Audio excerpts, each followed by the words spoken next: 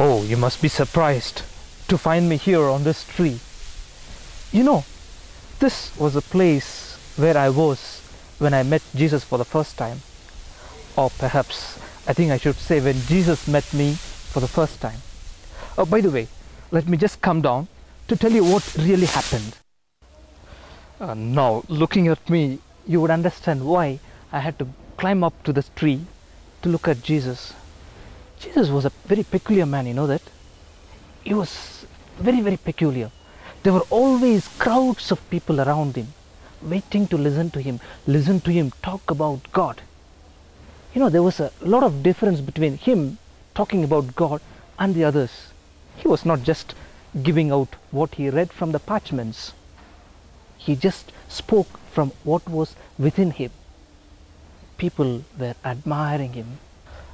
Of course, I only heard people talk about him. I was a senior tax collector at that time. And of course, I had enough and more after having collected the tax for Roman rulers.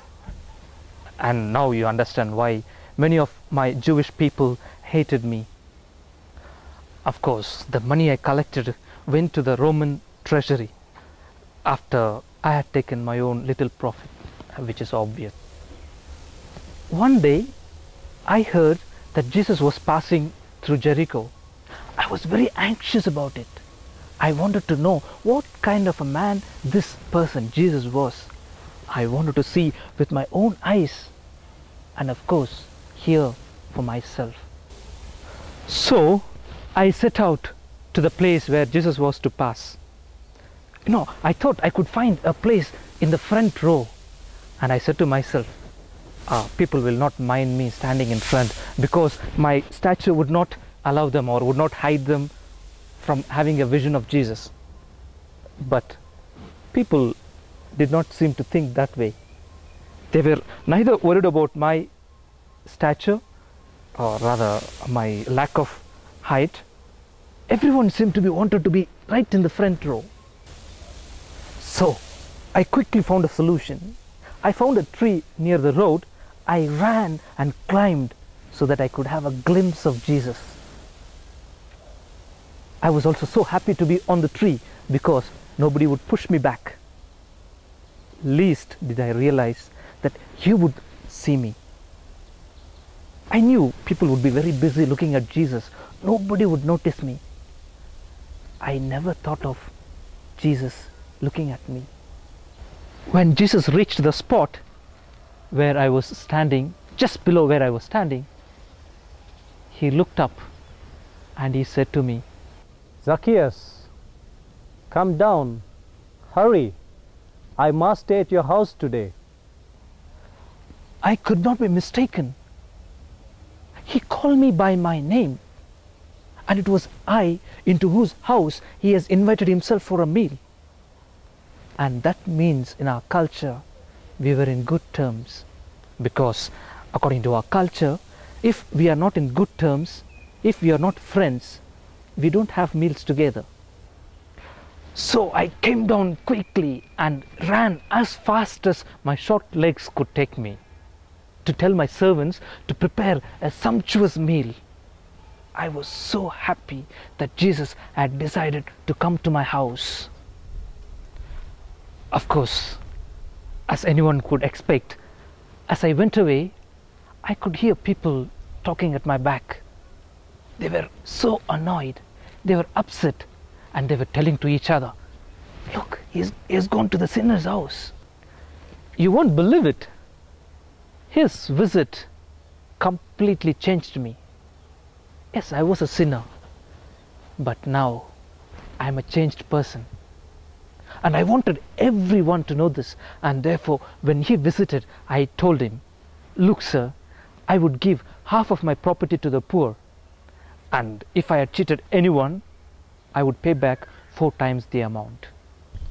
Strictly speaking, I was not obliged to do so.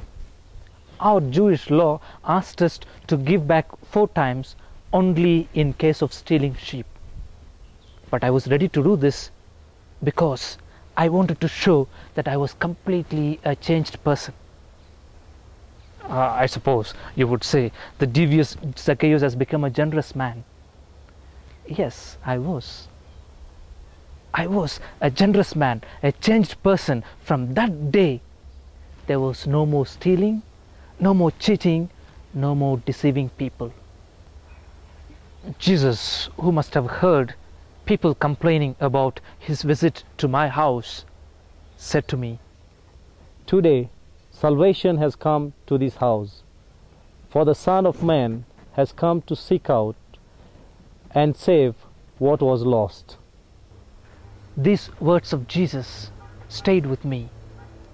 I was thinking of salvation. I was freed from my crooked ways of living. I was freed from my craving for money. I was freed from my shameful, dishonest way of living. That meant Jesus had really saved me. I never regretted the idea I had to climb the tree. From that day, I not only climbed the tree, I climbed in my own self-respect and in my own honest way of living. Later, I heard someone speak about Jesus, and he summarized his life saying, Jesus came for the lost, the last, and the least.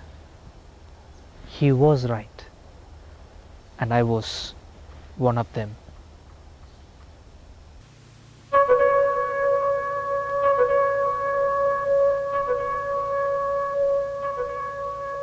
Mm.